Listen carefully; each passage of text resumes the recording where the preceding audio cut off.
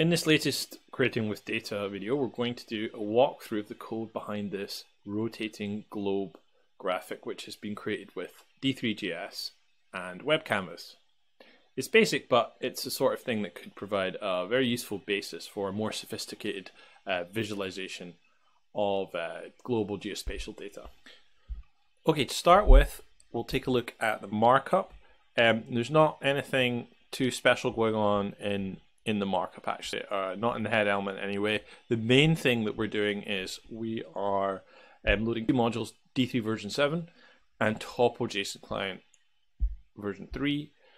So if you look at npm at topojson client, you can use that for manipulating topojson. It says to merge shapes, quantize coordinates. We're not doing any of that. Actually, what we're doing is we're using it to convert back to GeoJSON for rendering. So it says here, we're rendering with such tools as D3 GeoPath. That's exactly what we're doing later on.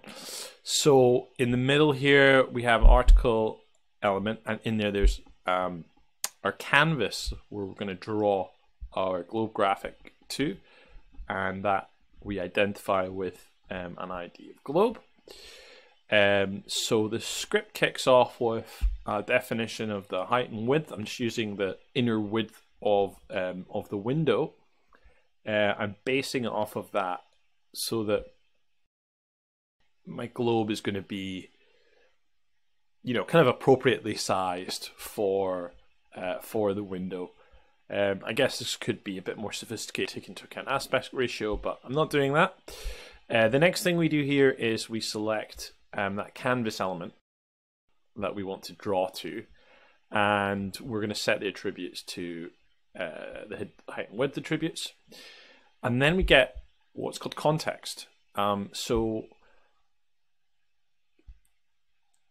canvas elements are intended for drawing, right? So getting the context gives us access to the drawing functions, the canvas drawing function. So this is going to be important later on. And the next thing I'm defining here is the projection. So the projection is how we render, how we decide to render our geographic data. How are we going to display it? Now I'm using geoorthographic. There are a bunch of other projections you can use out there. In fact, if you go to D3 Geo, you'll see all the different types of projections. You'll probably recognize Mercator, that then there are some more exotic ones that if you're not into your maps, you might not have seen before, like geotransverse Mercator here. In fact, if I replace geoorthographic here with transverse Mercator, it will obviously manipulate the projection function that we're using here. So let me just rewind a second. So we have a scale, which scale of our projection, which I've determined by dividing the height by 2.5. I mean, this is just a sort of arbitrary value that I've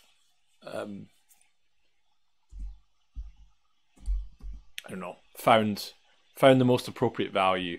You see, if I reduce it there, it gets even smaller. Let's put that back. That's making me dizzy almost. All right, okay. So the center point, we define the center point, and we use that to effectively fix the center or translate our projection so that we set it to the middle of our canvas. Now, center here, actually this is in coordinates, latitude, longitude coordinates. So this is to do with the actual geographic center, and center point here, this is to do with our sort of visual center. So this projection definition helps us to set up D3's path function, which we actually use to describe the shapes of the path, the shapes of the land masses that we're going to be drawing using geographic data later on. So path also, D3 geopath takes in the projection, also takes in that drawing context. So path is generated as a function that we can use to draw things. And in this case, we'll hand it geographic data, and as it's kind of been configured by projection here, it will, following the rules of the behavior of those different projections, it will draw land masses or whatnot that's handed to it with some GeoJSON. So next I have a render function, and here I'm sort of telling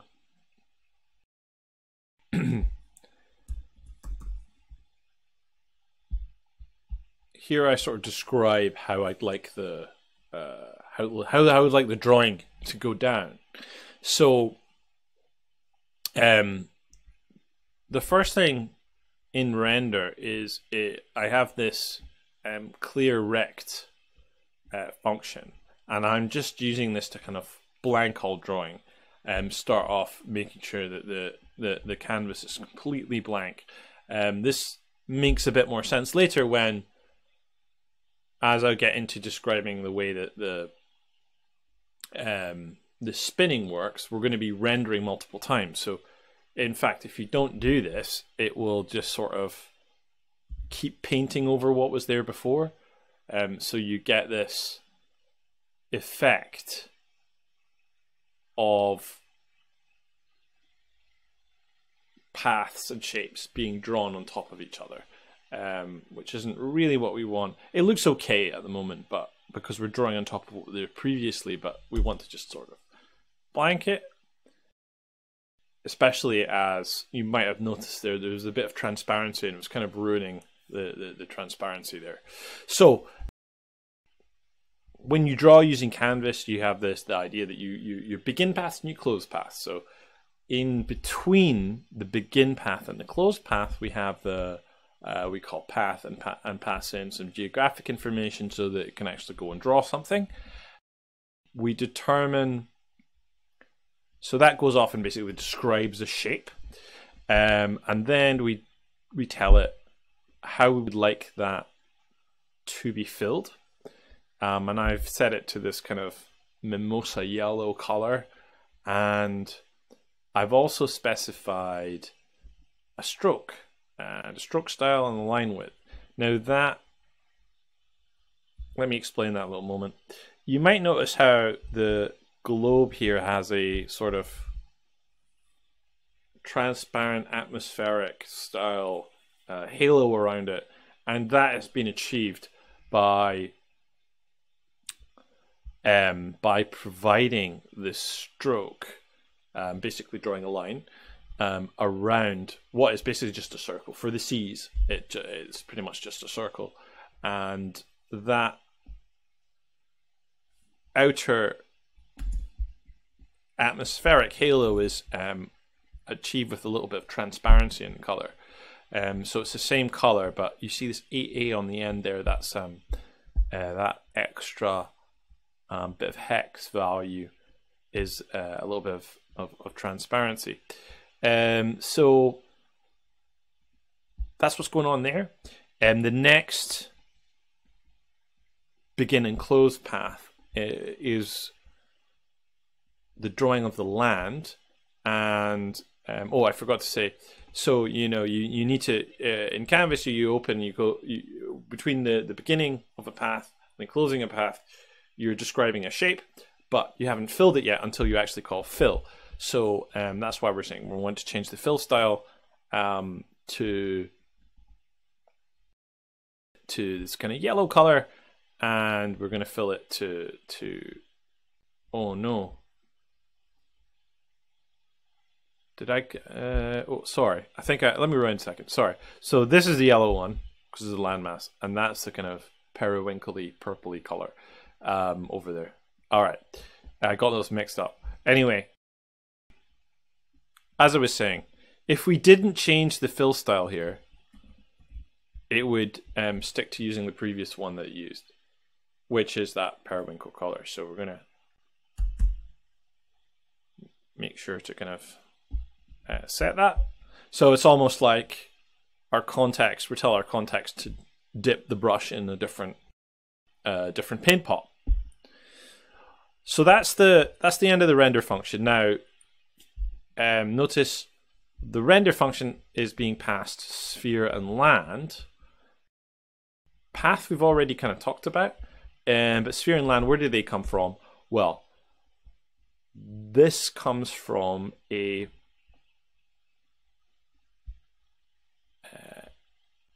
geographic data that we go off and we get remotely. So this is like hosted by NPM, and we've got a JSON of basically the shape of the land masses in the world. So this comes down. It's in topojson, and there are basically there's two features that we're using here. One is the actual landmass topojson feature, and the other is just a spherical shape for the seas and for the rest of the planet. And our topojson topojson module that we imported earlier helps us translate that topojson into GeoJSON that the D3 path function will understand.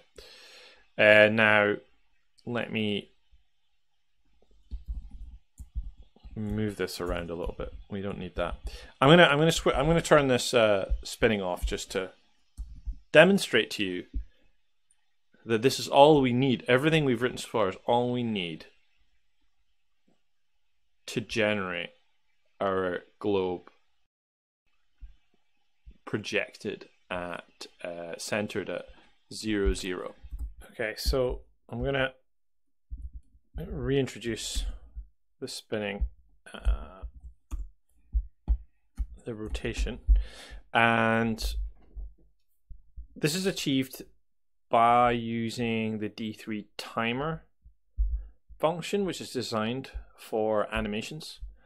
So if you have a look on the module home on GitHub, it talks about basically all it does is it just repeatedly invokes a callback until the timer is stopped, and that's all it does. And you can provide a delay before the it starts triggering those callbacks. So this function inside here that keeps just getting run, and elapsed, it will give you how many milliseconds kind of elapsed since it's first started, and it just keeps going round and round and round. And if you return instance, and you can start control the animation within.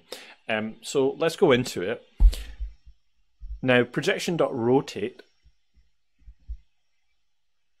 without any arguments returns the current rotation of the projection. So that's 3 angles. The yaw, pitch, and roll that the planet is currently positioned at, rotated at. So you've got the current rotation. Next, we define this K value, a sensitivity that's been set to 75 based on the scale. So this is about how quickly we'll want to rotate that, right? So we could manipulate that and see what it's like with a lower sensitivity. It goes a bit slower, and then we could do it up to 105, kick up a notch, see what it does. Yeah, and it goes a bit faster, but 75 looks nice. So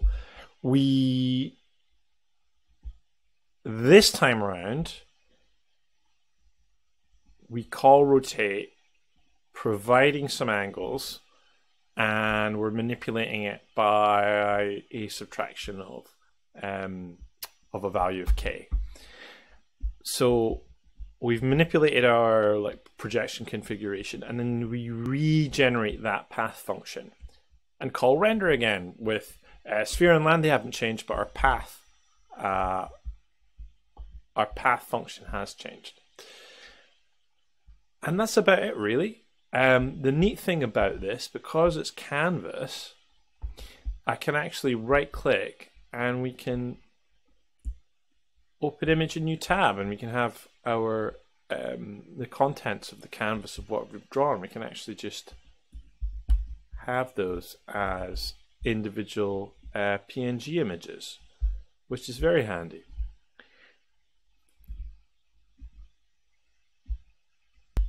So folks, if this walkthrough has been helpful, let me know by dropping me a comment or perhaps getting in touch. Until next time, thanks for watching.